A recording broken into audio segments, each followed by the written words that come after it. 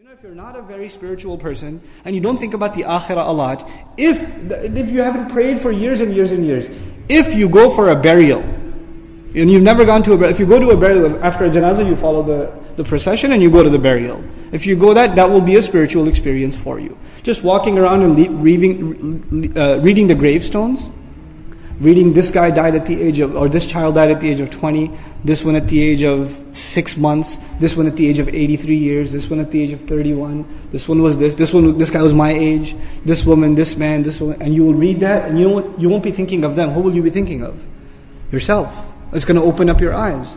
The graveyard is a great place to open up your eyes, to remember where we're all headed. It's a place of silence and reflection. And yet you people, you even turned the graveyard into a place of takathur.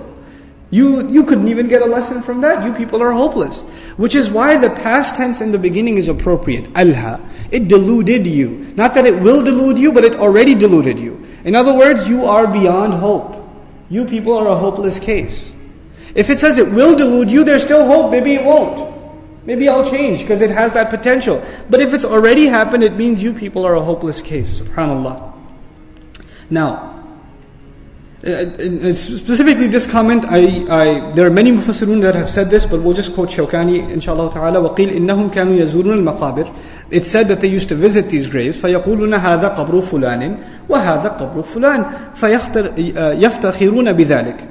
And they used to say, this is the grave of that great one. This is the grave of that great one. They used to take pride in saying that. كَلَّا سَوْفَ تَعْلَمُونَ ثُمَّ كَلَّا سَوْفَ تَعْلَمُونَ. Identical ayat, except for what?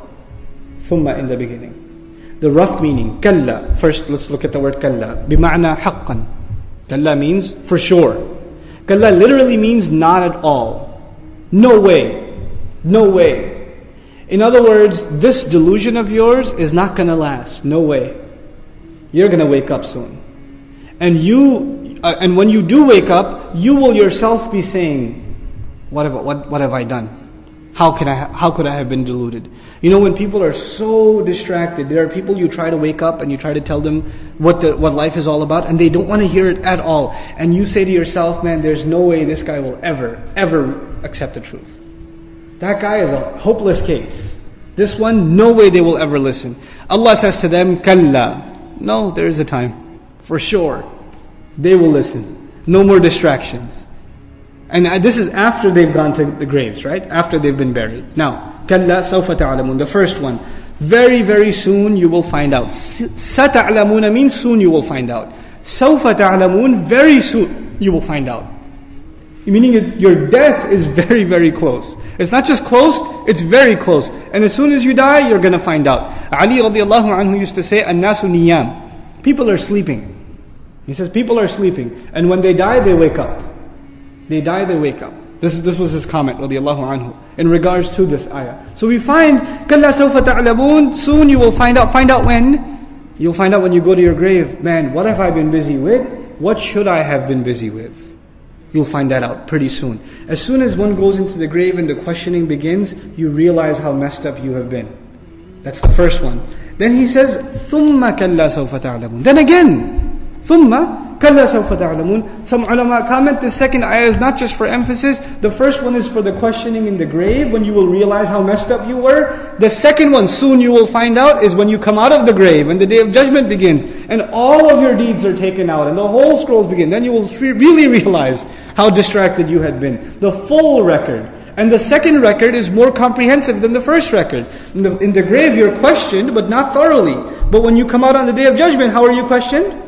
Thoroughly. So the second questioning is more powerful than the first, which is why the second ayah has thumma, making it more powerful. Thumma is akad. It adds tafkhim, it adds tahweel, it adds emphasis, it adds terror, and it adds comprehensiveness to the phrase. So Allah Azza wa Jal says, كَلَّا سَوْفَ تَعْلَمُونَ ثُمَّ كَلَّا سَوْفَ تَعْلَمُونَ. Az-Zamakhshari has an interesting comment. He says, إِنذَارٌ لِيَخَافُوا فَيَنْتَبِهُوا مِنْ غَفْلَتِهِمْ. This is a gift from Allah. This is a warning, so that they may wake up from their delusion and their distraction. وَالتَّكْرِيرُ تَأْكِيدٌ لِلْرَدْعِ وَالْإِنذَارِ عَلَيْهِمْ. And this repetition, the benefit of it is that when you repeat, the warning becomes stronger. I'm telling you. When you do that twice, what happens? The one listening is really warned. You know, if you really want to stop your kids running into the parking lot, Stop, stop, stop. You don't say it once. How many times do you say it? You repeat it. The more serious the warning, naturally, what do? You repeat it. You're going to find out. You're going to find out. كَلَّا سَوْفَ تَعْلَمُونَ ثُمَّ كَلَّا سَوْفَ تَعْلَمُونَ. The repetition of it actually adds to the state of urgency and the style of warning that Allah Azza wa Jalla is communicating. وَالْأَوَّلْ أَشَدْ. And this style is used in Arabic, for example, أَقُولُ لَكْ ثُمَّ أَقُولُ. I'm telling you. Man, I'm telling you. You say it again. And you say this twice to get the point across to someone who does, apparently, until you say it to them this way, it won't affect them. They're beyond the point of just casually talking to them and they're ready to reason. So you have to give them the stronger language. The Quran, the problem is, for us the Quran is in the form of book. We're reading it. But when the Quran was being recited to the kuffar, it wasn't being recited in the form of book. How was it being presented? Speech. And in a speech, you can emotionally affect your audience. But in writing, is not as easy to do that. In speech it is, which is why even today, if you're reading Quran, you may not be moved. But if you're listening to Quran in Salah, what might happen? You'll be moved. Because the real effect is in speech. The real effect, heart to heart, is in speech. Somebody emails you advice, I don't know. Somebody gives you advice over the phone, you take it a lot more seriously. Because words, when you hear them, they just have they are closer to the heart. Which is why even in the Quran, we don't find the Sahaba saying, قَرَأْنَا وَأَطَعْنَا. We read and we obeyed. What did they say? سَمِعْنَا وَأَطَعْنَا. We heard and we obeyed. Writing is read, but speech is what? Heard. And it's so compelling that once we hear it, we're ready to obey. It's powerful speech.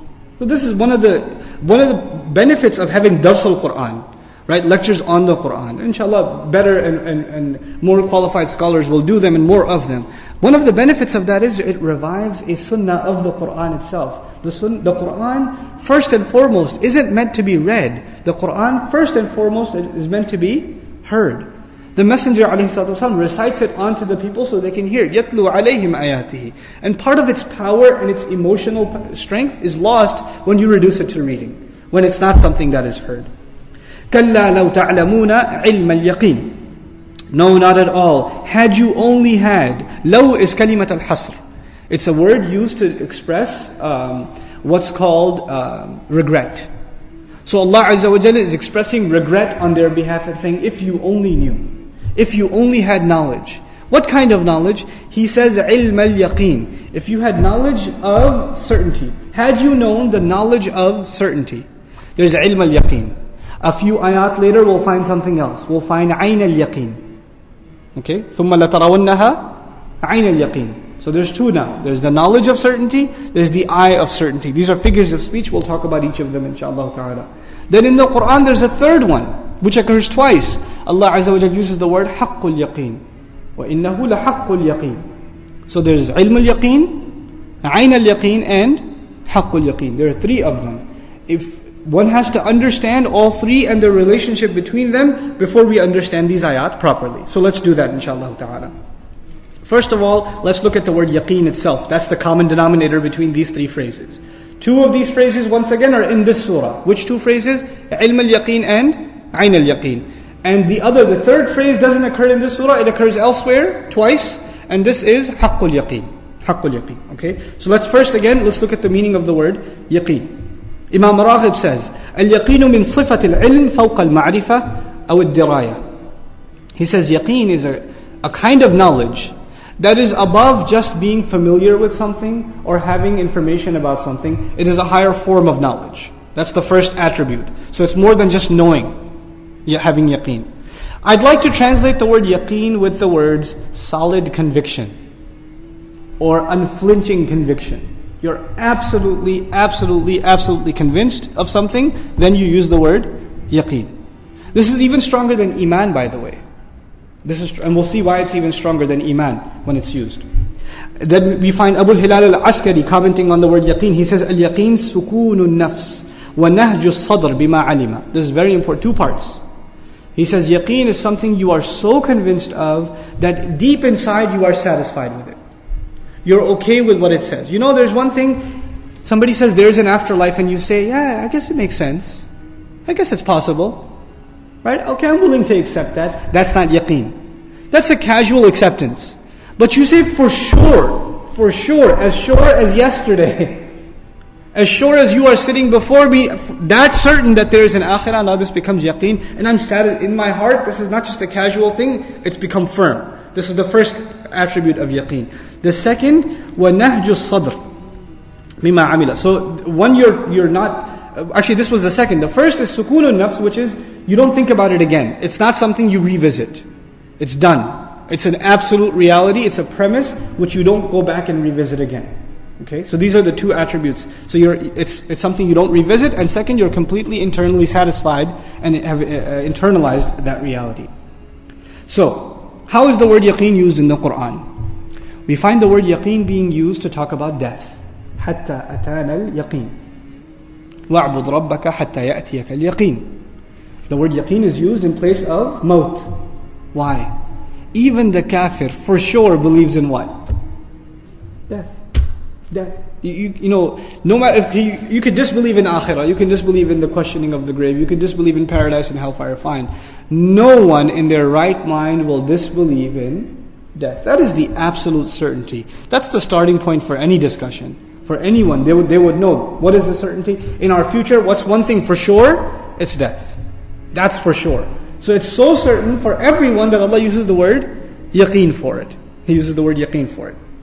Now we find in the Quran this idea of, you accept it, it makes sense to you, but you don't want to really let it internalize inside. We find this concept in the Quran too. We find, قُلْتُمْ مَا تَدْرِي مَا السَّاعَةِ إِنَّ ظُنُّ إِلَّا ظَنًّا وَمَا نَحْنُ بِمُسْتَيْقِنِينَ. When you tell them about the hour, they say, yeah, we've thought about it.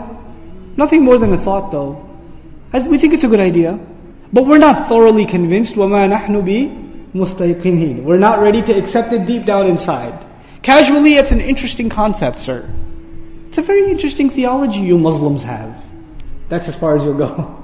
But you're not going to accept it as istiqan. You're not going to let it get deep inside of you, inshallah. So this is the tragedy of the one who doesn't have yaqeen.